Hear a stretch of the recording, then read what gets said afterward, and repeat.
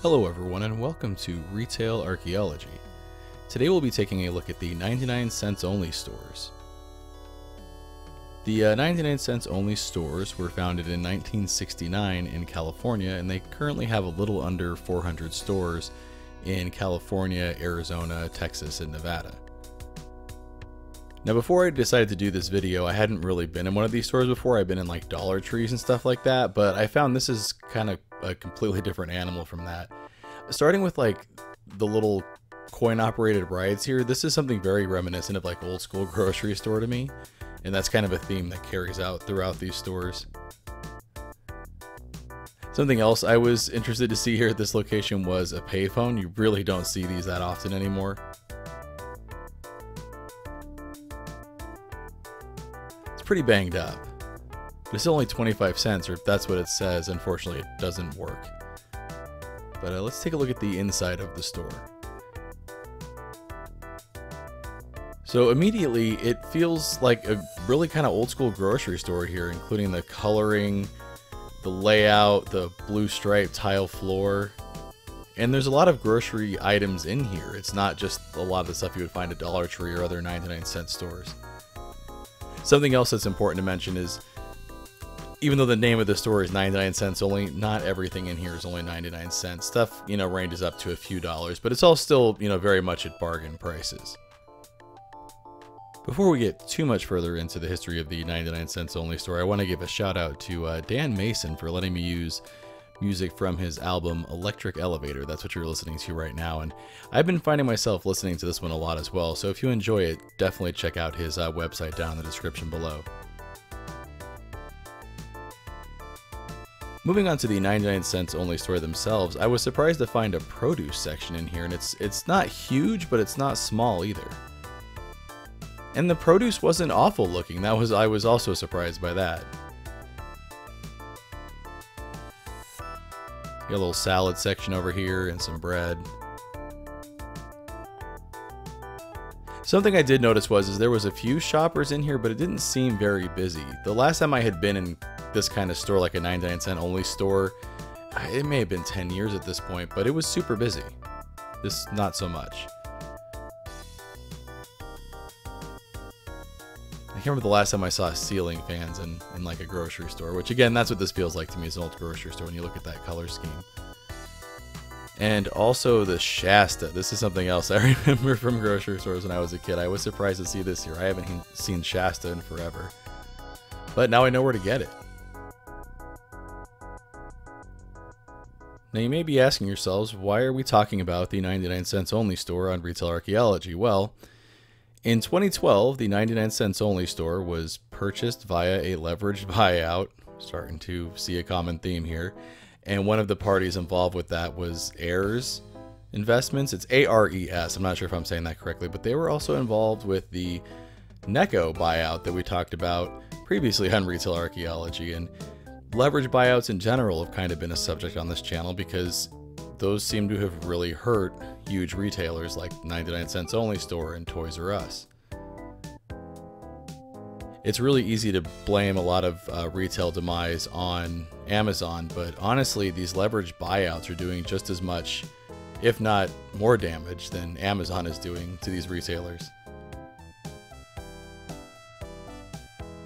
You guys want to do some gardening from the 99 cents only store? I was actually kind of tempted to buy some of these and try it out. We do a little bit of growing stuff around the house, so who knows, it might work.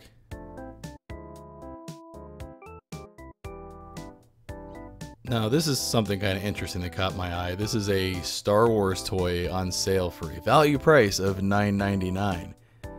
And I kind of remember this thing being pricey when it came out.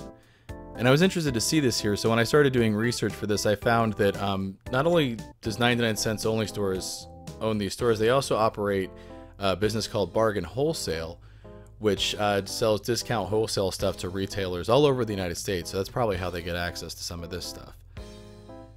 And that would probably also help to explain the really large amount of debt that was created for this leverage buyout to buy this company, because at 394 stores, that doesn't seem like a lot. I mean, it's a lot of stores, but it's not a huge amount. And currently they have $800 million in outstanding debt that's coming in 2019, and that's a lot for 394 stores. Plus a wholesale business. That still seems like a lot. So that is why we're talking about the 99 cents only store on Retail Archaeology, is because once again we've got a situation with a leveraged buyout and a huge amount of debt coming up soon, and a company scrambling trying to restructure it.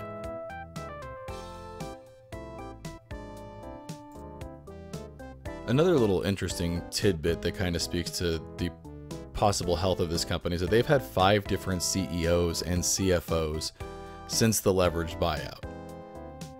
Now, on the flip side, the good news is their sales have been up slightly recently, which is good, so maybe that will help them restructure that $800 million in debt they have coming up in a few years. But once again, I wanted to make sure and document this as another example of leveraged buyouts just really screwing the pooch, basically. And I'm also glad that I visited these stores too, because I was not aware of the huge variety of things they sold. I mean, you really could do your grocery shopping here if you wanted to. And I imagine a lot of people do. I know that food deserts are a thing that actually do exist, where there's not a lot of options for lower income people to get groceries, and I know that stores like this do service those areas are important. So it's again a shame that something like this could go away, because it really could hurt the community and make those food deserts even worse. Now we're going to take a look at a second store in the evening and take a closer look at some of the products they sell. But first, this message.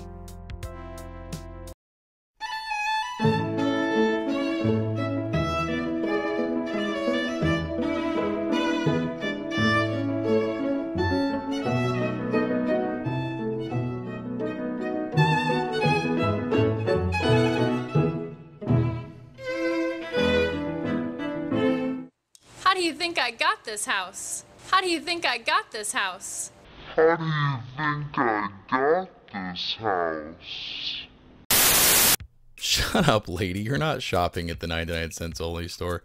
Anyways, this is the second location I wanted to take a look at in the evening, and honestly, that commercial is insulting. That's one of the dumbest commercials I've ever seen. But anyways, in this location, I wanted to take a closer look at some of the products that they sell in the 99 cents only store. For example, here's the toy section, which we didn't really see in the first store.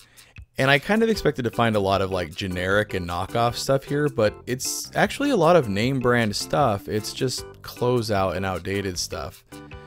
For example, Lego Dimensions was something that was just recently canceled, but here's a bunch of their toys. Really cheap, but it's only one Powerpuff Girl character and Starfire from Teen Titans Go. Just those 2 characters, so that's interesting. And then we got some like Doc McStuffin stuff. A lot of name brand toys here, just old. You got some of your like grocery store, classics too, like junky squirt guns and jump ropes and stuff like that. But there's, older Hot Wheels here. Something from a Pixar film there.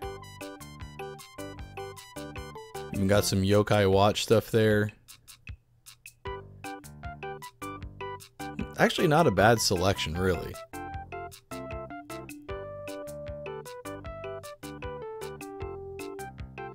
Goofiest slogans on the walls. Do you guys remember having like cheap gumball machines like this when you were kids? My daughter saw this and really wanted it, and that's cheap as hell. Why not? I mean, it'll probably break after a week, but whatever. And again with the ceiling fans, but it just, the fonts, the color of the lettering, that's all just so old, like 80s grocery store to me. Now this is like a husked coconut, which normally I think you would pay more for this at a grocery store, so I was kind of surprised to see that.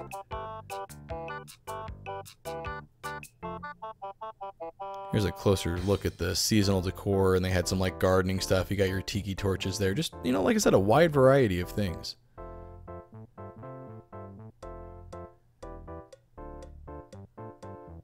Got a jar of Dream here, only 99 cents. Anybody want a jar of Dream?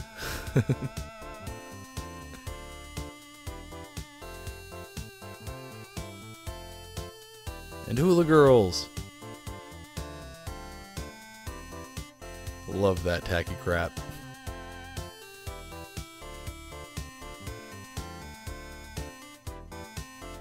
I will say too, their stores are very brightly lit. That's good.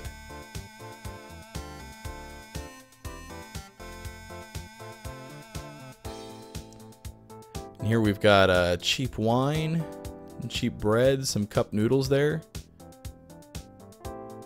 Somehow I doubt it's fresh baked bread. But for some reason, I really liked that blinking fresh baked sign. I don't know why. I just love weird crap like that. And here we've got some Christmas Crunch in April.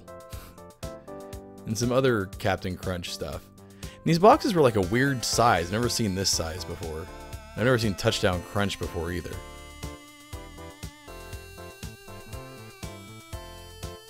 And here's some brands of cookies I've never heard of either. And at that price, I feel like that name might be a little misleading. And of course, we got to take a look at the candy section. Woohoo! Got lots of candies from Mexico here, which I love seeing this stuff.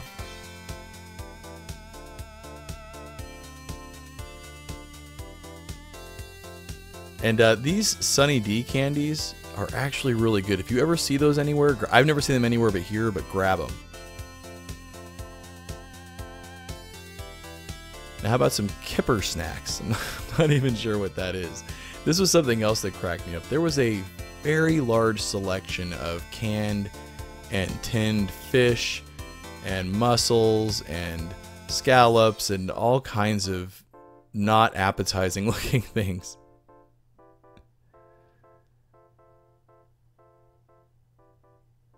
You see what I mean there? There's a lot there.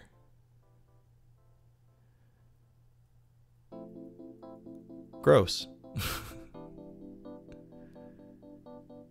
Some canned chicken bologna.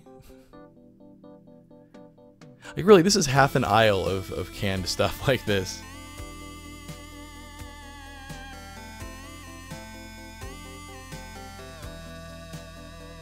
And here's something I've never heard of. Prem. Looks like it's a spam type product.